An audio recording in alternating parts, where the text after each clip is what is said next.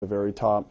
There's our 4 carriers, represents over 22,000 pounds of hardware, close to 300 line items of individual pieces of hardware make up that. Next shot. This is I have a series of 3 shots here looking at the individual carriers. This is our first carrier. It's the slit carrier. It sits at the very top of the payload bay. It's the most forward carrier. It's the all-composite carrier. Right in the center of that is a box that sitting on a set of isolators. That's where wide field camera 3 is. It's inside that enclosure, sitting under a nice dry nitrogen purge. Below that, there's 2 white soft enclosures. That's where the 2 battery modules are. Those are thermal insulating enclosures over there. They're being purged by the shuttle's purge circuit 2 air as we speak. There's also some other contingency hardware mounted around the perimeter of that and on the underside of that carrier.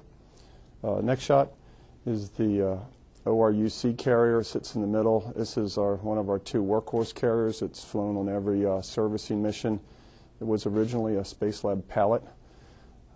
It carries the fine guidance sensor and the cosmic origin spectrograph. The rectangle box at the top, kind of horizontal there, is where the fine guidance sensor is, and the longer, larger rectangle box on the bottom is where the cosmic origin spectrograph is. There's also a shelf on the right-hand side that has some of our protective enclosures. There's 3 other boxes also mounted on the aft and on the forward end.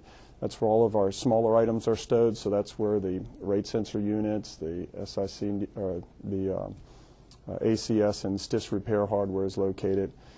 And if you can make it out on the left-hand side, right in the middle, the silver area, that silver box there, that's the IMAX 3D camera. It's sitting there so it can look up at HST when it's berthed on top of the FSS during the servicing missions on orbit. Next shot is the 2 carriers at the bottom of the payload bay. The top one is the flight support system. That's what HST actually will sit on during the servicing mission. There's a round ring in the center that's down in, we call the launch position. It's locked in that position for launch. It will rotate up 90 degrees and put it in a position so HST can berth to that.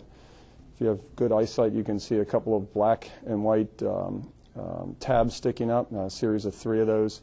Those are the latches will actually close over the tail bars on the bottom of HST and mechanically hold HST.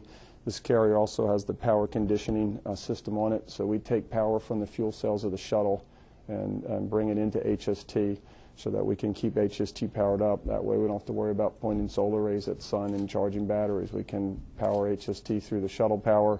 It also gives us the ability to take the power system offline so we can do things like the battery change out. So you don't have to power HST all the way down to replace the batteries. The carrier at the very bottom is the mule carrier. That's where we have the SIC and DH. It's sitting in a white soft enclosure on the bottom side of that. You really can't see it in this shot, but when you see it on orbit, it's a white cloth enclosure. There's also a contingency protective enclosure that has some of our spare hardware in it. There's a spare rate sensor unit there.